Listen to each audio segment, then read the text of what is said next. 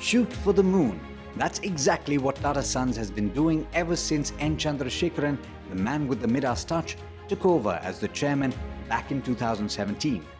Right in the middle of a stormy boardroom battle, N Chandra took over at the helm of the conglomerate.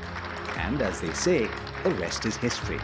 While the Mistry and Tata families were blaming each other for the struggling financial health of various group companies, N Chandra hit the ground running as he charted out the One Tata strategy, embarking on a 3S plan: simplifying, synergizing and scaling. A fitness buff and a runner, N Chandra has emerged as the marathon man in the corporate race as well, as he and his A-team swiftly and yet steadily turned around Tata Sons' debt picture.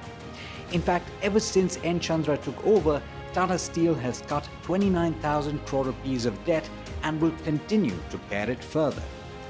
And the success story of Tata Steel is not alone. One of the biggest comeback stories in the auto sector is that of Tata Motors.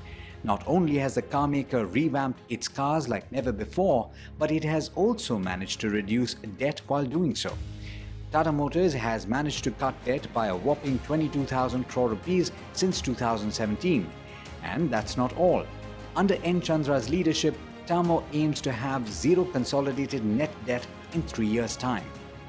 One big task ahead of N Chandra was to simplify the structure of the mammoth salt-to-aviation conglomerate. Chandra-led Tata Sons increased its holding in various group companies.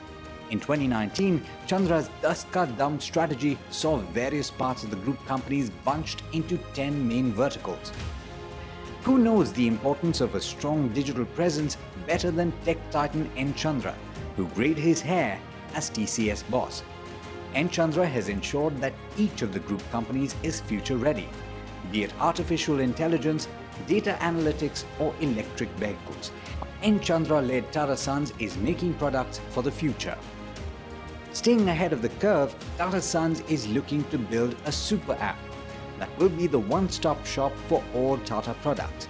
And a big step in this direction is Tata's big bite of the e-commerce pie by acquiring Big Basket.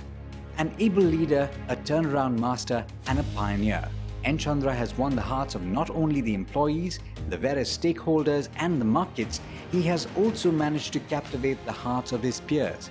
It's absolutely no wonder that his contemporaries, including the likes of another legend, NRN Murthy, and ace bankers Deepak Parekh and Uday Kotak are all singing his praises.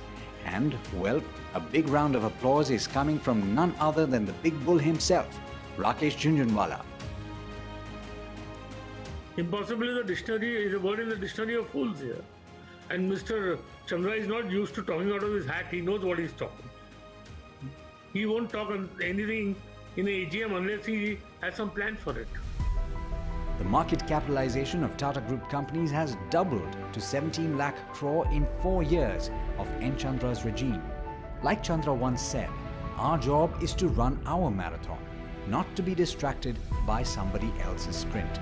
Marathoner N Chandra has a long way to go. Bureau Report, ET Now.